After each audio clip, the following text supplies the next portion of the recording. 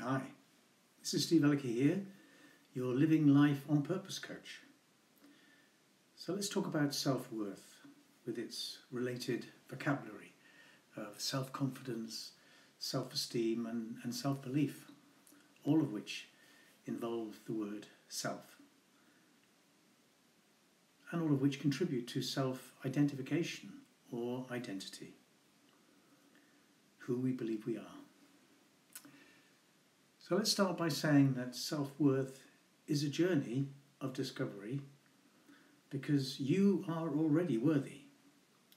Value and worth are innate, and it's important to recognize that as an adult you don't find or even build self-worth. You uncover and recover the self-worth that is already within you, hidden and suppressed. Uncovering worthiness is a treasure hunt with a difference. A treasure hunt where you already know where your treasure is hidden.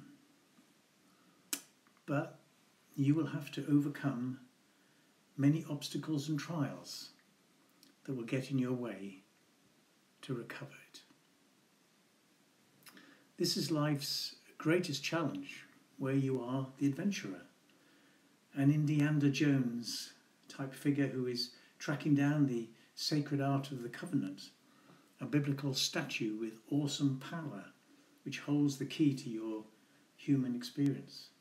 Indiana Jones is travelling through the jungle of South America with negative forces snapping at his heels. Similarly, you will be travelling through the jungle of your mind in the knowledge that there is a positive force of worthiness within. The allegory of Indiana Jones serves us well in understanding that your search is a unique journey and that your sacred and empowering Ark of Covenant is currently a quiet and gentle force, a force that will not come to you but will release its power when you find it. No one is coming to rescue you. You are responsible for taking that journey of discovery. Like Indiana Jones, you must be prepared and plan your trip. You will need supplies, equipment, helpers, Sherpas, life coaches along the way. You will research your journey by reading books and studying maps that stimulate your imagination. You will also realize how your curiosity and intuition plays a role in understanding and developing your determination to take risks. You will learn that you must surrender to the highs and lows of your unique and empowering journey. Self-worth or worthiness is what we think, feel and believe about ourselves and how we act towards ourselves. Since worthiness is not found outside of ourselves, outer competence in all areas of our lives is neither realistic, relevant or necessary. This is an inward journey, not about appearance, net worth, who you know, your friends, your career choice or your achievements.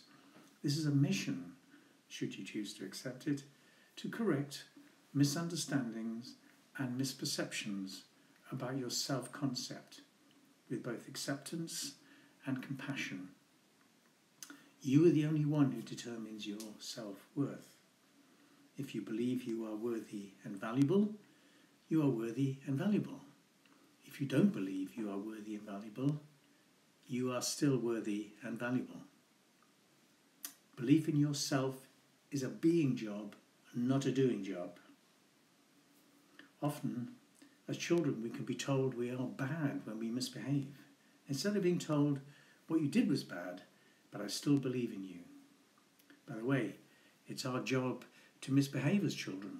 After all, we feel obliged to test our boundaries. Isn't that how we learn and grow, as we reflect on our experience? So how do we find our empowering and sacred covenant?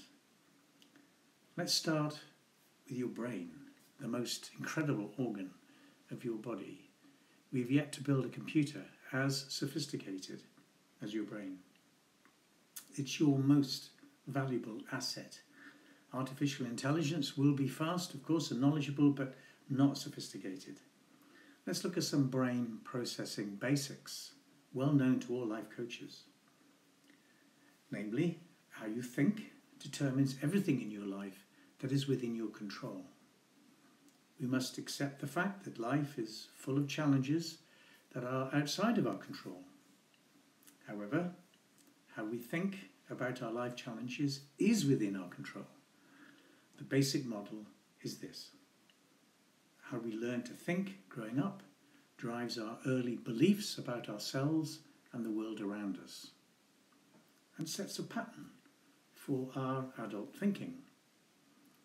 As adults, how we think then determines how we feel, and how we feel determines our choice of behaviour, and how we behave determines our life outcomes.